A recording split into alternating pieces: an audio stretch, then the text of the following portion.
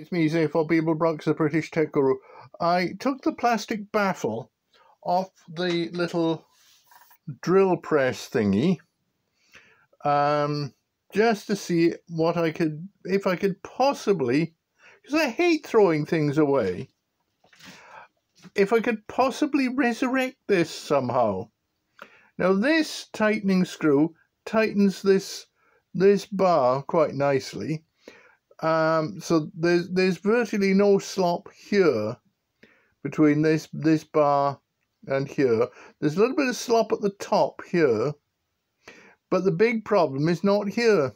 The big problem is here, where there's plenty slop there.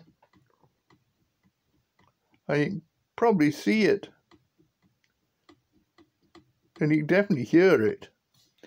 And it doesn't matter how and if it'll slop like that, and even when it's down, pushed all the way down, it still slops. So it's a very interesting little design, and I've seen variants of this on AliExpress and Temu and eBay and even Amazon and Walmart. And the problem is, if they've got this circular cylindrical column, then the weak point is going to be here.